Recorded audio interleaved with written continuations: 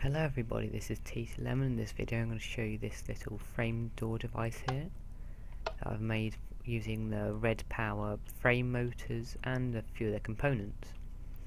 I got the idea of this from one of Doc M77's recent videos where he showed a thing like this he made for his penguin enclosure, but it was quite a bit bigger and I thought it'd be quite a challenge to try and compact it, and this is what I made it down to. It's 3 by 5 or 2 by 5, however you want to count it.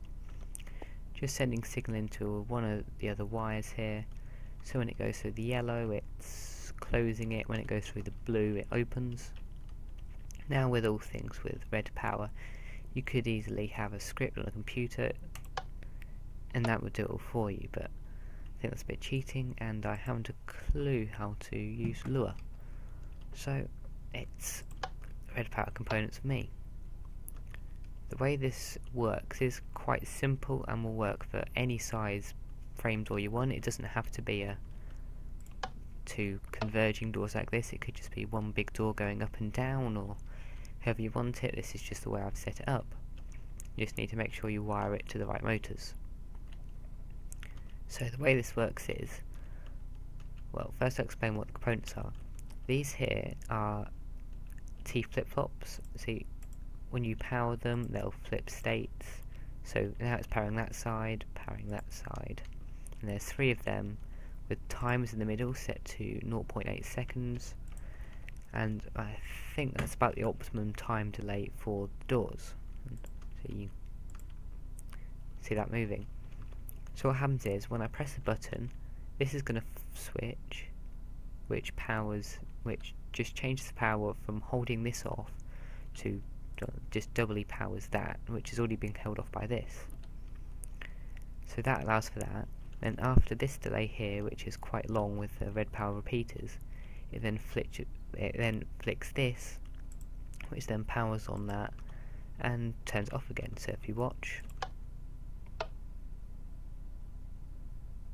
after a while that that T flip-flop switched over and turned it off. The same thing happens on this side, but it doesn't make this one spin when this flips after the time, because this has been flipped over to hold it off. So it just mirrors again. See, that when that delay gets through, turns that off.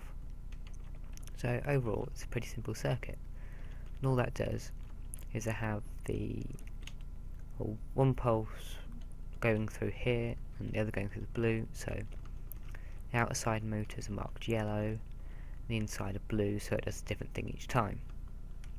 In these frame motors need to be powered by blue electricity, which I'm just getting from a little solar array here.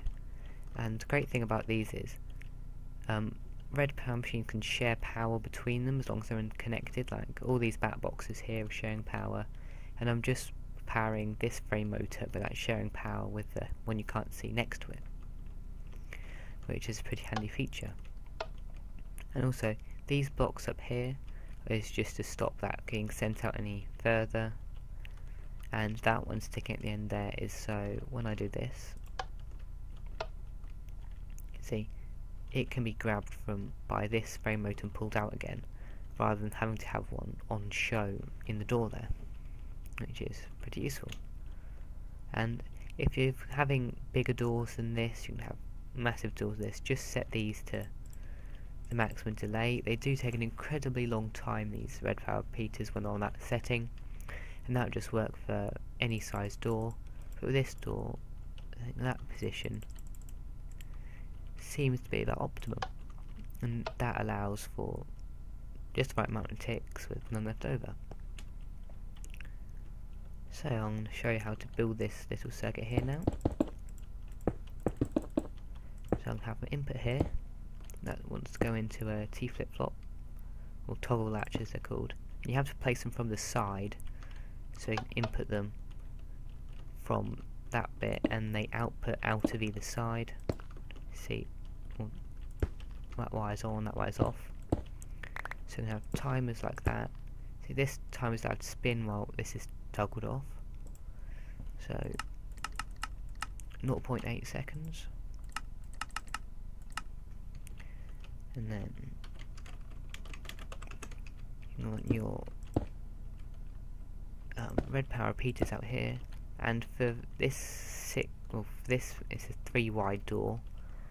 I have it 1, 2, 3, 4, 5, 6. 1, 2, 3, 4, 5, 6. Still at 6. Well, it's not 6 ticks. It's however long 0.8 times 3 or 4 is, just about that. Then another toggle latch there. Remember to place it on the side. Place another toggle latch on the side there, and that repeater going to block. And at the start here, OCD face that way. It doesn't make any difference which side the torch is on, but it looks better. And we want to make sure all of the little levers, when you haven't pressed the button, all facing the right direction. See, when I press this, by the end they'll all end up facing the same direction again. And then what you want to do is take the output. I'm going to have blue for, you can have that for retraction, yellow for opening, or blue for closing, yellow for opening. Send that into a bundled cable, and then just run this bundled cable off to wherever your frame motors are, like I've got here, and just have them going with frame motors. And you can have these doors going up or down or anything. As I said earlier, they don't have to be a converging door, you can just have a massive garage door, however you like it. And just make sure the frame motors have enough stored up red power energy so they'll actually close every time if they're in a high traffic area that you want them, or if you're only rarely using them, just make sure you've got a little solar array like that, and that should keep them nice and topped up. So, thank you for watching this little Feed the Beast video, and goodbye.